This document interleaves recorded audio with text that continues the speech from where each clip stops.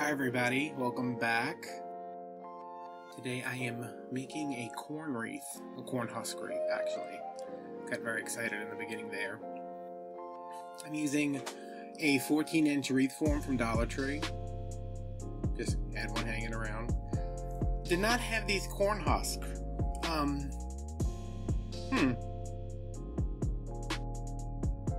know these are sold to make tamales, but they had bugs in them, and some of them were kind of mildewy or something. I don't know what was going on, but I'll get into that more later. And a stapler, and I used my hot glue gun to attach everything, and I used some ribbon to form a base for everything. My hands hurt, so that's nothing new. So when I got these, I read the reviews on Walmart because I was like, where can I buy these? Because I was actually going to get corn and then like shuck it, but they already sell these in the Hispanic section of the grocery store. They had some that were like wrinkled like this. I didn't really like those. I liked the ones that were nice and straight.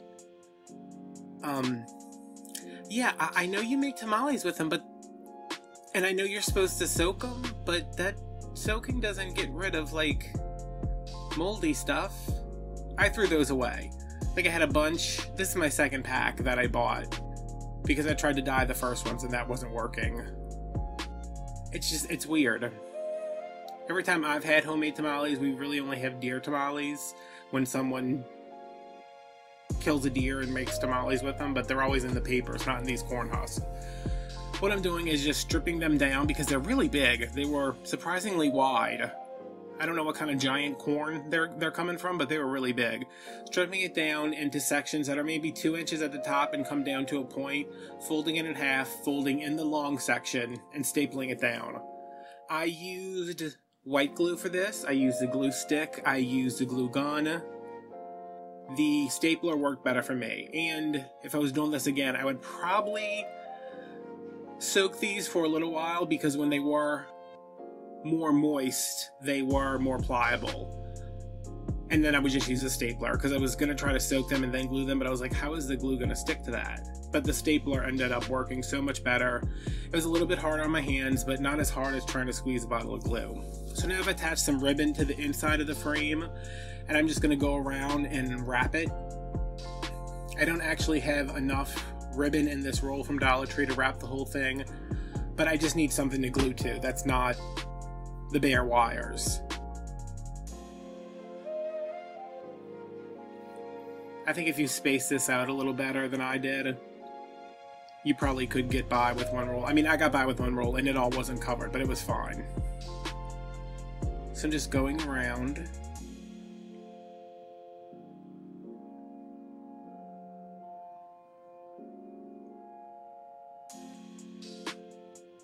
There, I'm gluing it off. So you can see, you know, 3/4 of it is covered. Now I'm taking all my little loops that I made, I guess they're loops. I'm putting them fold side down, the fold where there's the V. You can see in the upper left hand corner that one that I just picked up has the V in it. I'm putting that down. And I'm just gluing it on. I guess you could put the V up, but you're not really going to see it either way because I think later on, like, one of them's really wrinkly, so I just kind of flip it over and you can't see it because there's stuff glued on top of it. So up, down, it doesn't matter. I like to be consistent with things. And I'm just kind of going along. These were very, very dry. I don't know. I mean, if you live somewhere where it was extra dry, I think working with these would be even more complicated than it was for me. Like, we're very humid here, so I'm sure they were more pliable than they would be somewhere like, I don't know, like Arizona. Isn't Arizona super dry? I don't know. I haven't been to Arizona in like 30-something years. So I'm doing 3, and then I did 4, and then I did 3, and I was trying to work out a pattern like I usually do when I'm doing a wreath that has real repetitive things on it, like do 3 across, and then do 2, and then fill back in with 3 and go back to 2. But this ended up just being, they're all kind of different sizes, let's just get them on there. And I was just trying to remain consistent with how far away the top of the loops are from each other. and you just keep going until the whole thing's covered. I actually took this in my office and I sat down with a movie and I glued it, because the amount of time I edited out of this where I was just holding hot glue and waiting for it to cool, it was ridiculous.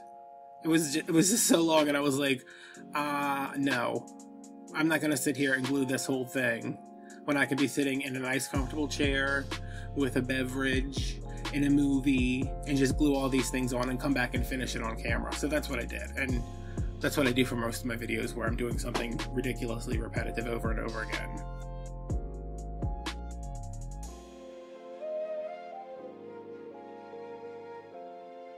So when you get back to where you started, I put some glue on each little loop, and then I shoved it down as far as it would go. And now I'm calling my sister for some reason. This must have been very early in the morning, because I usually call her very early in the morning. Now I'm trying to call her again. Okay. So you just go back in with everything and fill it in. If there are some spaces that look a little oddly spaced, you can go in and just stick another piece of husk in there, and that's kind of it. That side where the right hand side, it got a little wobbly, but I went back and just kind of nudged some things around. You might have to do that when you're done, because every one of these is not the exact same size. They're not the same shape. Now I'm taking a little piece of wire and kind of bending it into a bobby pin shape, and then turning the edges up. And I'm looking for my good side.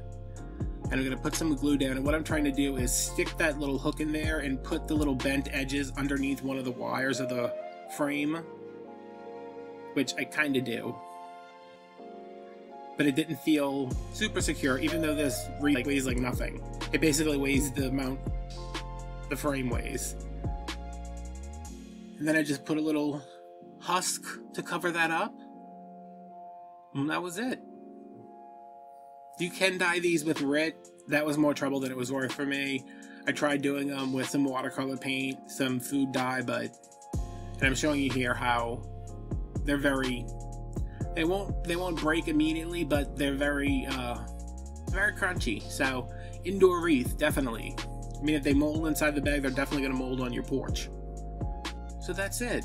I hope you guys like that. I kind of like it. Very, very simple, very understated. Alright, so that's it for today's video.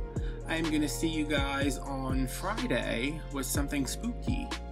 Something really spooky. Not too spooky, don't worry. Follow me on Instagram, subscribe, like, comment, and I'll see you guys later. Bye.